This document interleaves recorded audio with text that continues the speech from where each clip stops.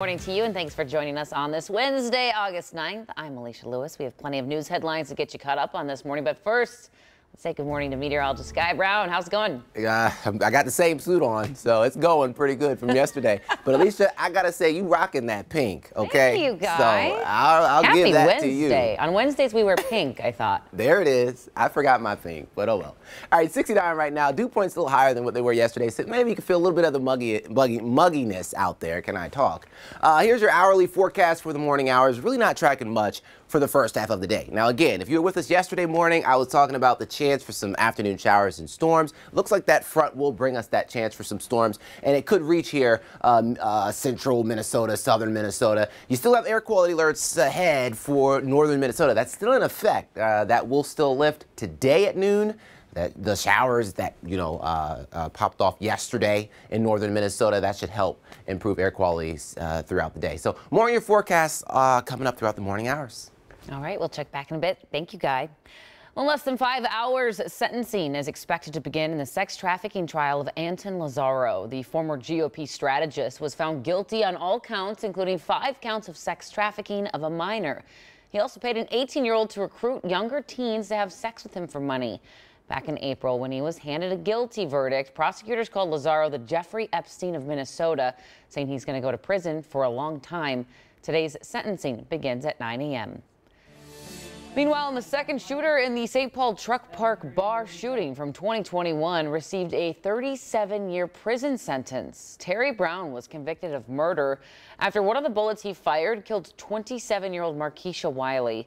Brown and another man, Devondre Phillips, started shooting at each other in the middle of a crowded bar, wounding another 15 people. Wiley's family gave emotional statements in court. And show not only him, but citizens of St. Paul that you cannot solve issues with a shootout in a crowded bar. There will be consequences. Phillips is serving 29 years in prison for attempted murder for his role in the shootout. This morning, a 14-year-old St. Paul boy accused of shooting and killing his 12-year-old brother is back home. He was released from custody just hours ago. The Ramsey County Attorney's Office says there isn't enough evidence to file charges. The family had been asking for the teen's release since the tragedy happened on Saturday.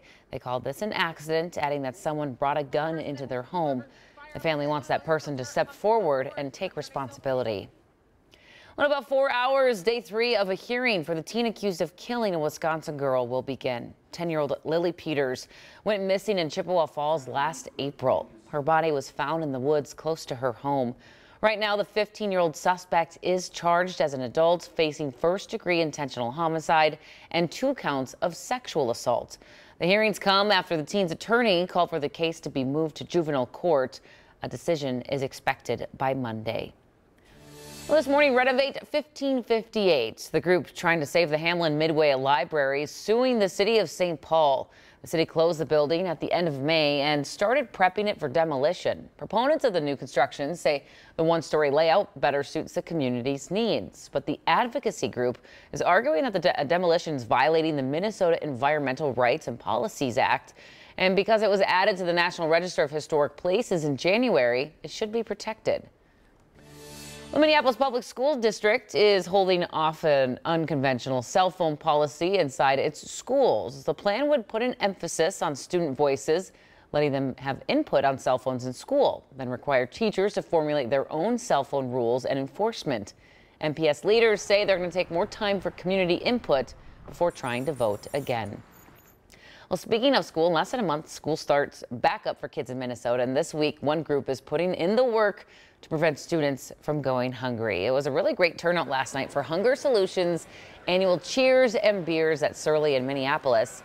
Hunger Solutions feeds people in need across the state, and they're celebrating a little more after Minnesota lawmakers passed a universal school meals bill, which will provide breakfast and lunch to Minnesota grade school students throughout the year.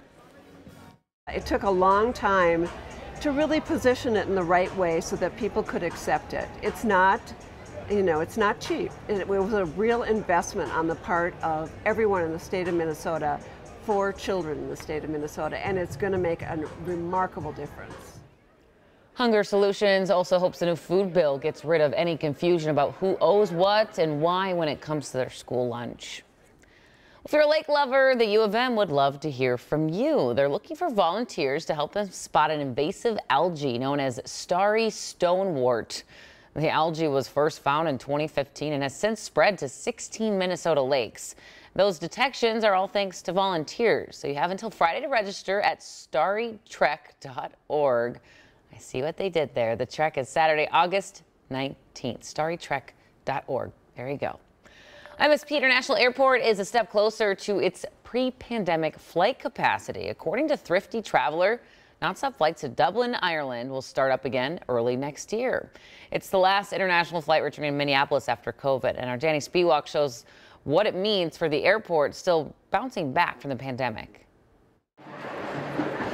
After a slow bounce back, airports are thriving again. It's just been weird to transition from everybody being scared, wearing masks, and then we're to kind of none of that again. Mackenzie Noakes is flying from MSP to Amsterdam on her way to Poland. It feels kind of normal. After COVID shut down international travel in March 2020, MSP to Amsterdam was the first overseas route to return to Minneapolis that fall. Your flight time today is a very short 7 hours and 14 minutes. Gradually, other important routes came back too, like London in 2022 and Tokyo this March. Currently, MSP offers flights to more than a dozen international locations. Of the nonstop international routes that got cut during the pandemic, all but one have returned to MSP, except for MSP to Dublin. But even that could be changing soon. This is kind of the final piece of the puzzle. On Tuesday, Kyle Potter of the Minnesota-based travel website Thrifty Traveler reported that Aer Lingus is preparing to relaunch MSP to Dublin. The news isn't public yet, but Potter says the airline's filings suggest the route will return in May 2024. In terms of the marquee long-haul routes to Europe, to Asia, this is it. This is everything. So that is a big watershed moment for the airport, for travelers here based out of MSP. It's just one more option for someone like Mackenzie Noakes. Things have picked up again. After 3.5 long years since COVID. I think it's exciting. It marks an end maybe of that chapter a little bit. Danny Spiewak, KARE 11 News. Well, new this morning, there's finally a winner for the Mega Millions largest ever jackpot. Just hours ago, the lottery announced the winning ticket for the $1.58 billion prize. It wasn't sold here, unfortunately, in Minnesota. It was in Florida. We don't know many details about the winner yet, but whoever won could also choose to take the cash option, which is about $783 million before taxes. The next jackpot is now back at $20 million, and the drawing for that will be Friday at 10 p.m. We're just 15 days away from the Minnesota State Fair, and this year Metro Transit's offering a new way for you to get to the fair faster. Metro Transit's going to bring back its State Fair Express service, but has now added a fourth location in Blaine. The other park and ride lots are in Minnetonka, Bloomington, and Cottage Grove. Buses will run to and from the fair every 30 minutes from 9 a.m. on weekdays and 8 a.m. on the weekends through 11 p.m. You can buy a round-trip ticket for $5 in advance or $6 the day of. It's a steal of a deal. I highly recommend taking public transit. Right now, you can help stuff the bus at the Mall of America. The goal is to collect as many school supplies as possible to help students across the state through the Kids in Need Foundation. You can donate supplies at the North Garden on Level 1 anytime during mall hours through Saturday, August 19th. Items needed the most include notebooks, folders, pencil pouches, backpacks, socks, crayons, markers, and glue sticks. Well, there's a new and improved website to help parents save for their child's college education. The Minnesota 529 College Savings Plan updated its site. It has reorganized its content and expanded resources to help families reach their education saving goals. If you have an account, or your login rather, will remain the same. This morning, America's top hidden live music scenes are out. And get this, Stillwater ranks 36. That's according to a poll from ticket broker Cheapo Ticketing.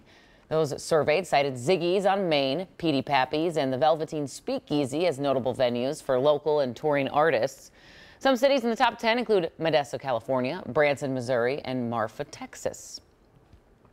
4:39 is your time, and still ahead here on Sunrise. A public health alert for some products at Aldi. We're going to tell you what you may need to throw out here in just 2 minutes.